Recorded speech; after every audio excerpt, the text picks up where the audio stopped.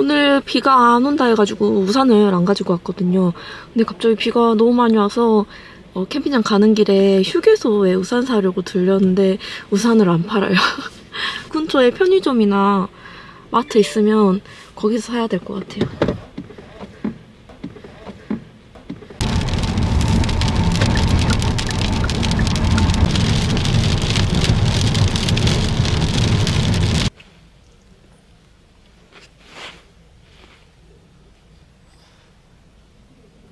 우산 샀습니다. 지금은 또 안 내리네요. 강에 산책 좀 하고 우산 사고 이제 다시 가려고.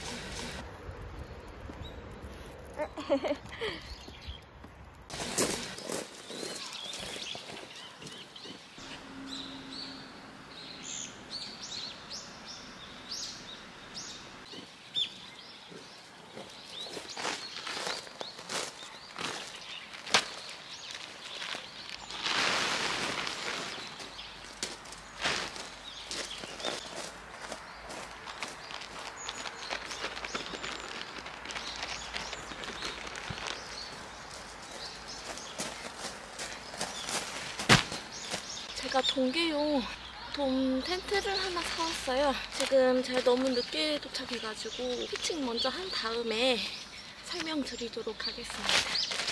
에어 텐트에 우레탄 창도 있어요.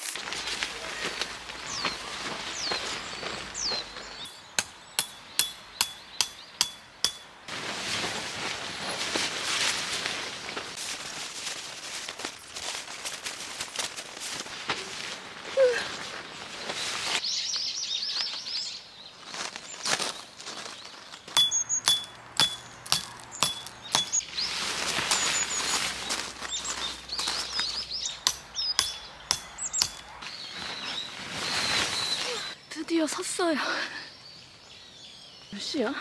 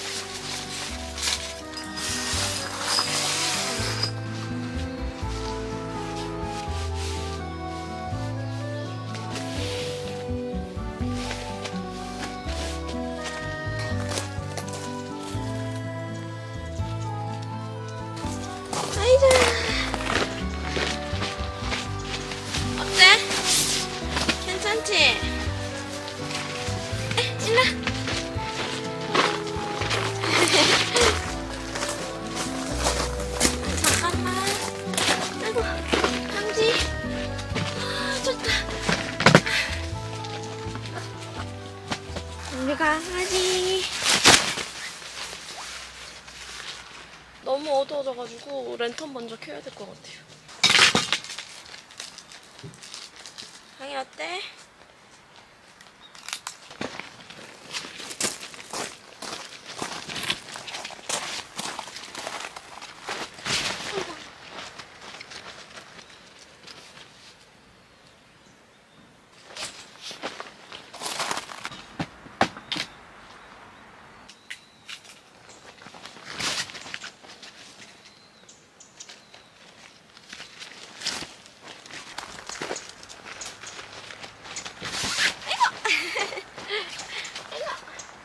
물 줄게, 기다려.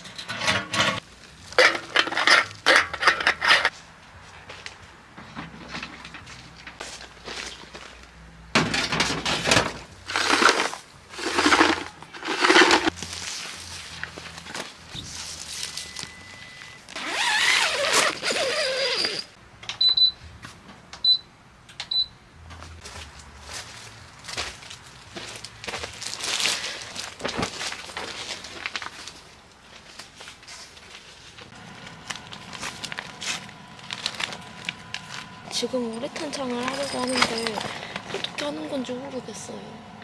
어떻게.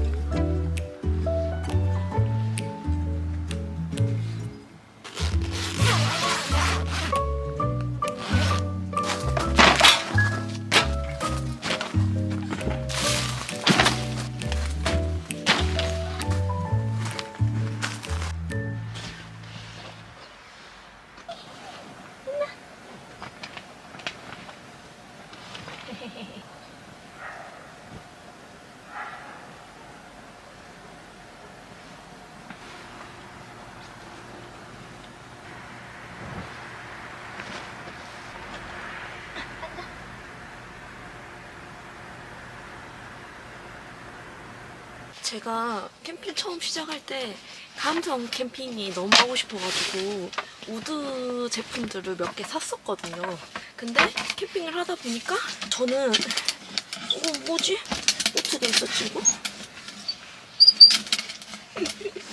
근데 저는 캠핑을 하다 보니까 미니멀이 맞더라고요. 텐트랑 세팅이랑 하려면 짐이 적은 게 편해서 우드를 잘 안 들고 다녔어요. 근데 오늘은 좌식 모드로 캠핑을 하니까 왠지 감성 캠핑을 하고 싶어가지고 우드 제품을 챙겨왔습니다. 이거는 우드 행어? 이게 진짜 이쁘긴 엄청 이쁜데 겁나 무거워요.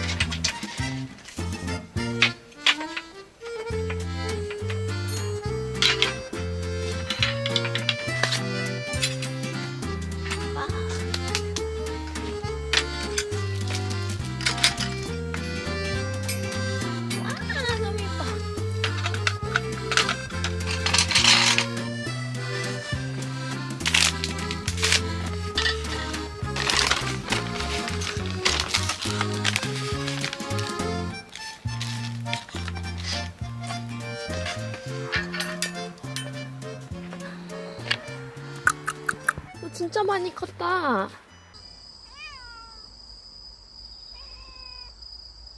진짜 많이 컸네. 왜 이렇게 많이 컸어? 어? 너도 돼지네?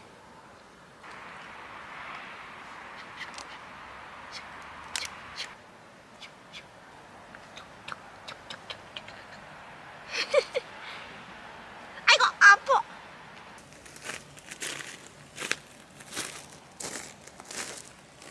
텐트에 벤틸레이션이 따로 없어서 이렇게 자석으로 고정을 해야 할 것 같아요.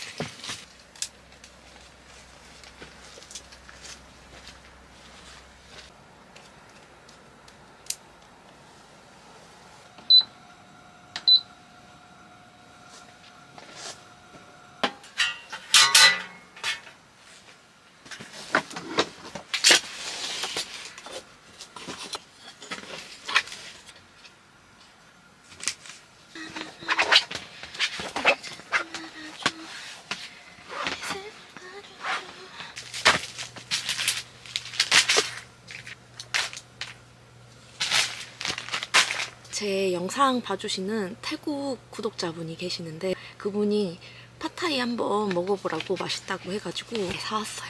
저 팟타이 처음 먹어봐요. 그냥 태국 음식을 처음 먹어보는 것 같아요. 여기에 새우랑 숙주가 들어가거든요. 오늘은 씻어왔습니다.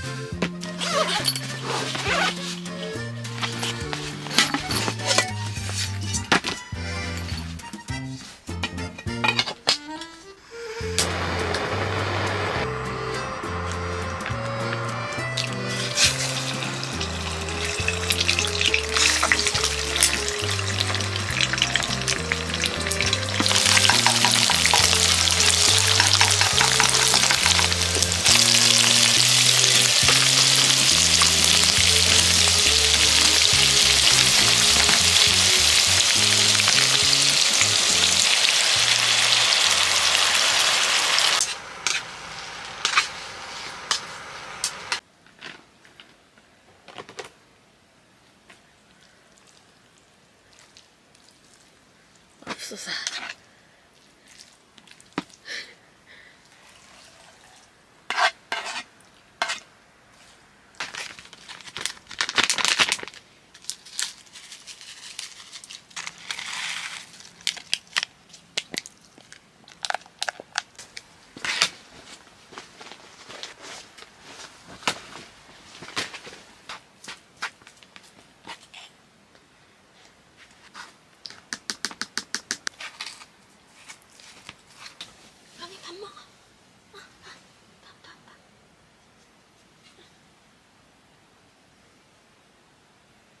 맛이 없어?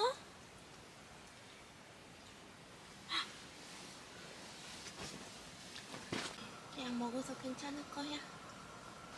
아이고, 이렇게 작고야?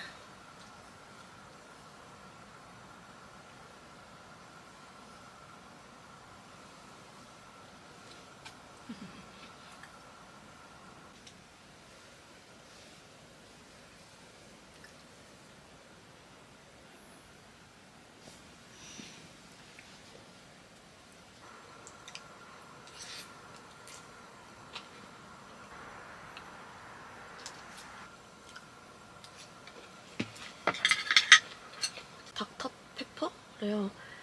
탄산이긴 한데 아무튼 제 입맛에 안 맞아요. 집에 가지고 가야겠어. 저는 오늘 포천으로 있습니다.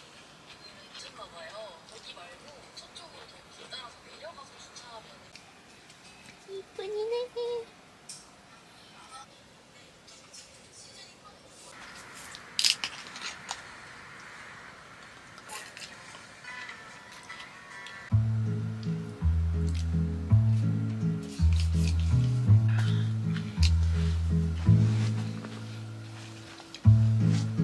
왜 이러셨어?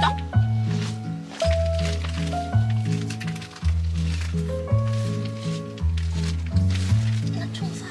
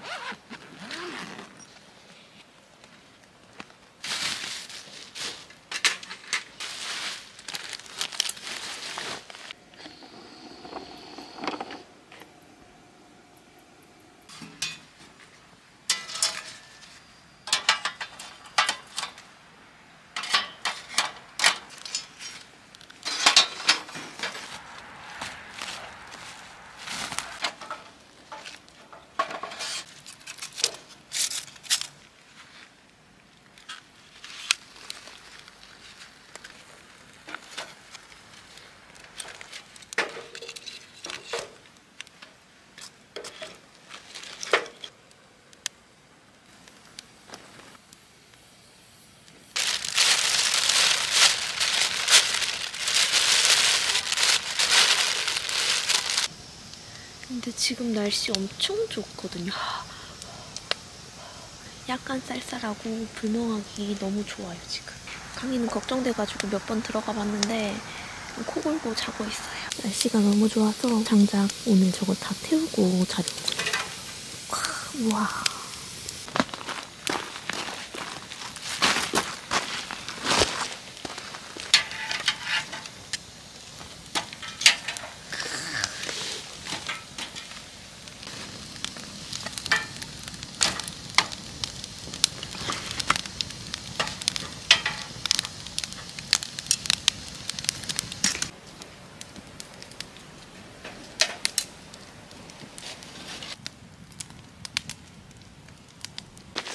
섬지.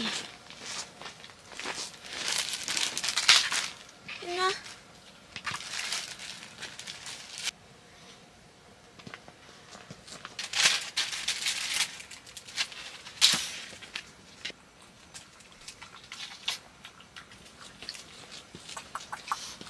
겸댕이.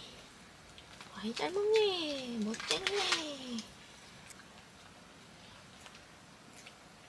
다 먹었어? 잘했어.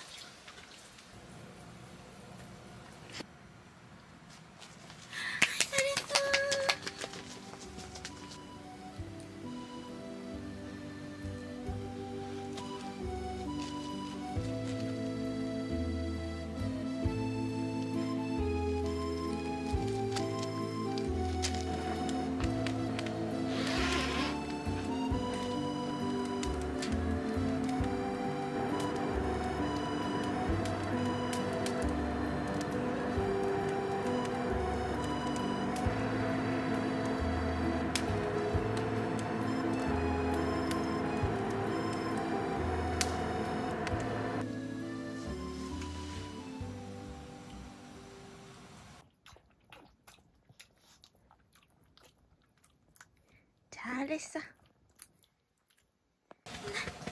나. 따뜻해 죽겠나. 이뻐라.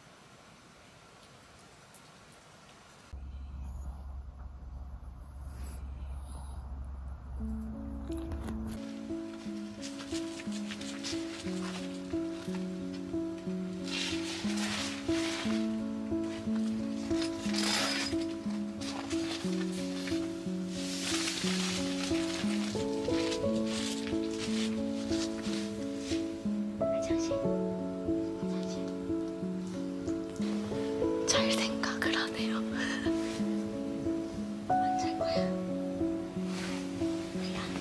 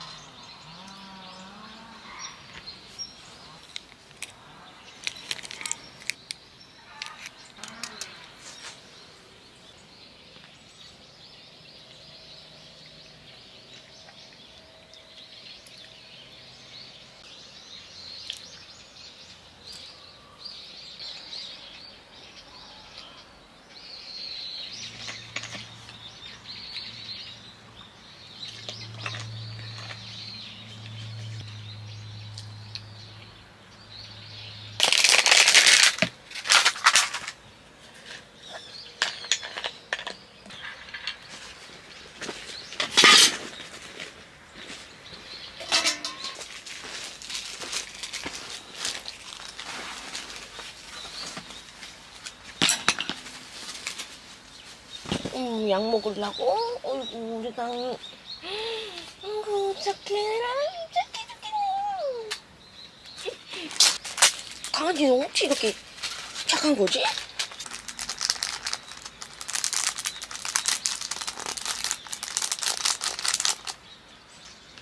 이야, 잘 먹네. 우와, 멋쟁이다. 이야, 아이고, 이뻐.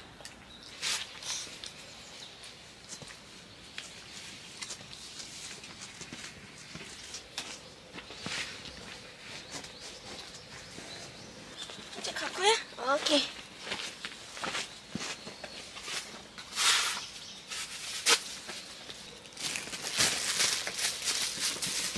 강이 안 갈 거야?